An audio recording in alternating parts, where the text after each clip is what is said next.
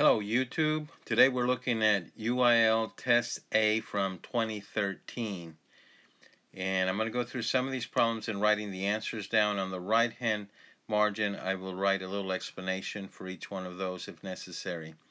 Number one is 511 minus 115.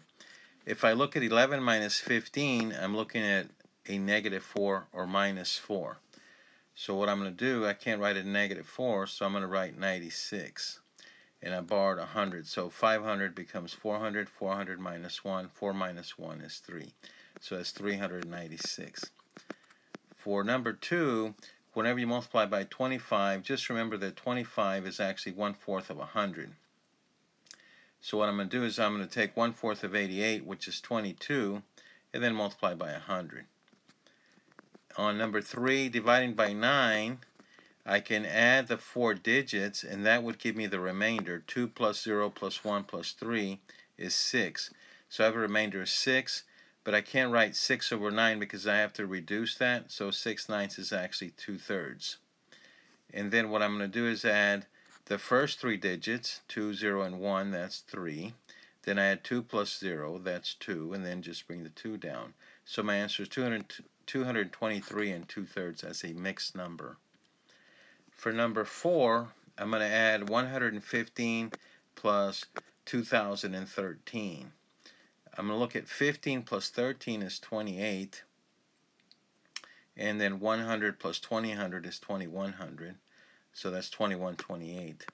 3/5 is a percent. Well, that's just 60%. I know it says decimal, but it should be just a percent. 3/5 is 0.6 as a decimal, or 60%. Number 6, 2.4 divided by 1.5. The way I see that problem is I see this as being 24 over 15 if I multiply numerator and denominator by 10. And then all I have to do is reduce by 3. That'd be 8 over 5.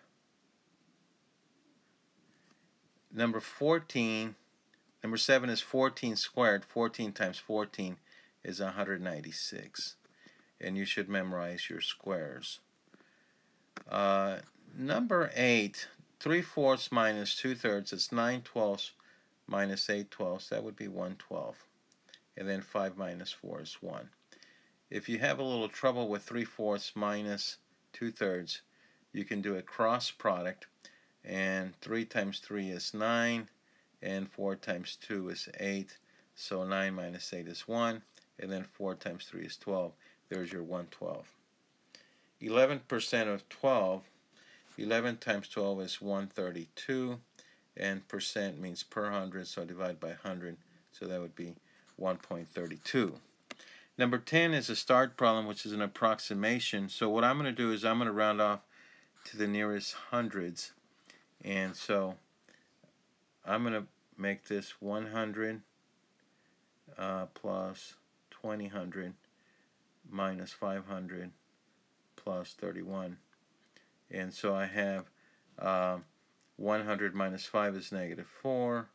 31 minus 4 is 27. Plus 20 is 47. So I have 4700. And that's an approximation. So I put that in red because it doesn't have to be exact. Now, which is larger, 7/9 or 0.8?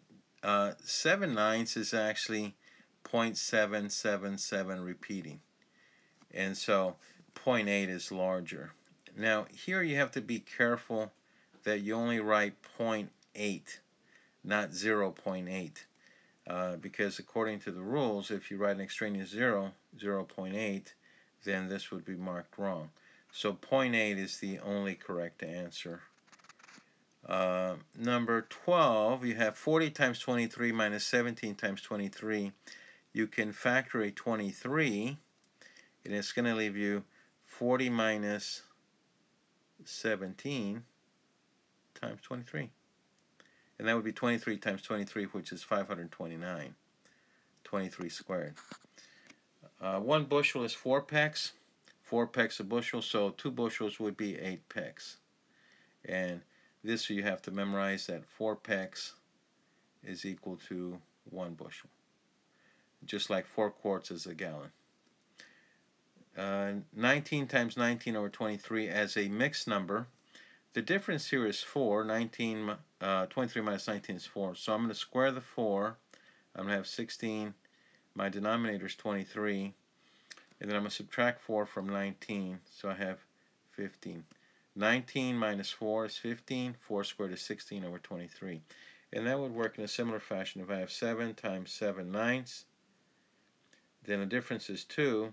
7 minus 2 is 5, and 2 squared is 4, so it would be 5 and 4 ninths. And that's for this particular type of problem. 115 divided by 25. I can multiply numerator and denominator by 4. So 115 times 4 would be 460. 460 divided by 100 is 4.6. So what I'm doing here is I'm doing 115 over 25, and I multiply this by 4 and multiply that by 4, and what I wind up doing is I'll get 100 in the denominator, and the numerator is 460. I can't write 4.60. The answer is 4.6. The mean is the same thing as the average, so I have to add up 1, 5, 12, 22, and 35. And if I add 1 plus 5 is 6, plus 12 is 18, and 22 is 40. 40 plus 35 is 75. 75 divided by 5 is 15. 13 times 15 is 195, carry a 1. 13 plus 1 is 1495. And another way you could do that, I see some students will do 115 times 13. 13 times 5 is 15, write a 5, carry a 1. 13 times 1 is 13, plus the carry, and then they're going to have 9. And then 13 times 1 is 13, plus the carry 1 is 14. Number 18, sum of even consecutive integers is going to be n times n plus 1, where n is the number of terms. There's exactly 12 terms. 12 times 13 is 156. Now, if you like this video, go ahead and subscribe to this channel, and we'll make more videos like this. If you have any comments, just feel free to write any comments. Hit the like button, and also hit the bell for notifications. So that's going to be it for today, and thank you very much for joining me today. Thank you.